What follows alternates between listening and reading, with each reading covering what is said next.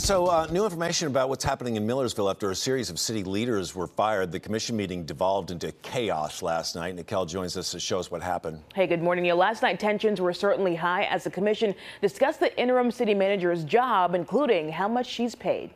You know what? I don't trust you as far as I could throw you. I would like to have the room cleared at this time.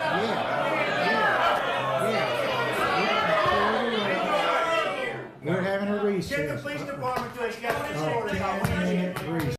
Yeah, last night's meeting was just a snippet of the chaos that's ensued in the city so far this year. Since January, the commission has fired the city manager, the city attorney, the police chief, and the fire chief. Last week, almost every firefighter in the city walked off the job. The city attorney told us the firings followed ongoing investigations.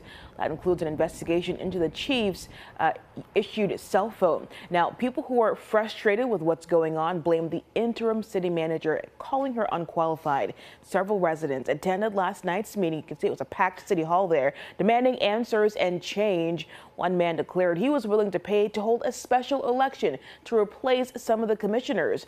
After the meeting, he told us he thinks a lot of the political issues in Millersville could bleed into surrounding areas. I would ask the communities that surround us to pay attention to what's going on in Millersville, because what's going on in Millersville is coming to your community if you don't address it and you don't get involved and you don't support your area and help us any way that you can help us to be able to get rid of these people.